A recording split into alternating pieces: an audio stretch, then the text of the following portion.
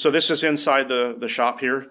And this was once a drugstore, right, where the barbershop was? Correct. And this is where Clyde of Bonnie and Clyde got his last haircut. This room is part of history right here.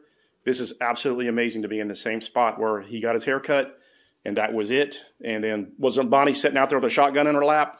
That's what they said. She was in front of the courthouse. She had a shotgun in her lap waiting on him. He got his haircut, and 2 days later, they got him on the highway. That's the only picture that they have, like, inside. It's not Clyde, but this is what it looked like inside. Okay. That is so awesome. That was the interior view. Look at that. Can you imagine him just coming in, the guy's like going, oh boy, he goes, just a haircut, no trouble. Oh, wow.